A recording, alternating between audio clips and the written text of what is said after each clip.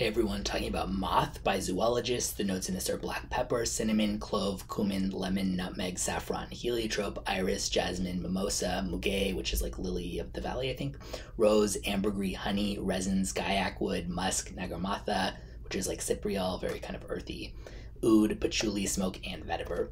This has a lot of depth to it, and I really like the creamy smokiness that it has. I also think the oud here is a lot more accessible than most uses of it. I thought the combination of so many intensely dark notes here would make it feel just completely overpowering, but ironically, what actually kind of turns me away from this the most is the honey note. For my taste, it just gets a bit too like cloying and syrupy. I'm just really picky about honey notes and I don't usually like them. I would have preferred that to have like kind of a light vanilla or something like that here instead, but as always with Zoologist, very creative, really does evoke the scent of like old clothes in the back of a closet, but in a nostalgic way. Like that sounds like, who would want to smell like that? But I don't mean that in a bad way, actually. Kind of reminiscent of like vintage clothing stores in San Francisco or something that I used to go to growing up. I wouldn't personally wear it, but I enjoy it and respect it, and I wouldn't mind being around somebody else wearing it. Great longevity, moderate to good projection.